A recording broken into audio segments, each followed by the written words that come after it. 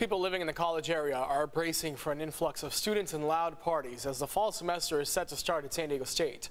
Good evening, I'm Jessica Pagan in for Carlo. I'm Marcella Lee. As CBS 8's David Gottfredson reports, neighbors say the university should be responsible for the conduct of its students, even if the parties are held off campus.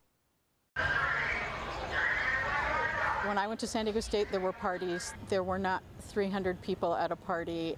SDSU neighbor Susan Hobbs Tatum grew up in the college area. She graduated from San Diego State, and she knows all too well what happens at the beginning of the school year.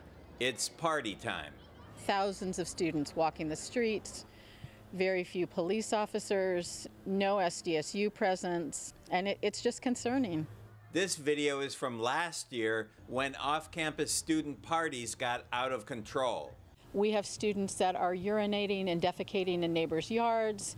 The noise is off the charts. The people are in the streets. There's broken glass. And SDSU says it's not their jurisdiction. Off-campus parties fall under the jurisdiction of the San Diego Police Department, but neighbors say the university needs to take some responsibility. Their code of conduct that they have students sign specifically states surrounding neighborhoods as being part of the area that they need to maintain appropriate code of conduct, and that's not happening. The current shortage of San Diego police officers has exacerbated the problem. When San Diego State students return to campus, that's like dropping 25,000 young adults into a community, yet the police staffing stays exactly the same.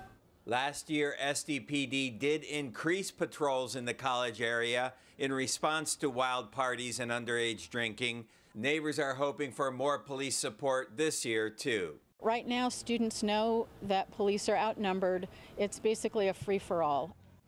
Classes begin in less than 2 weeks here at San Diego State.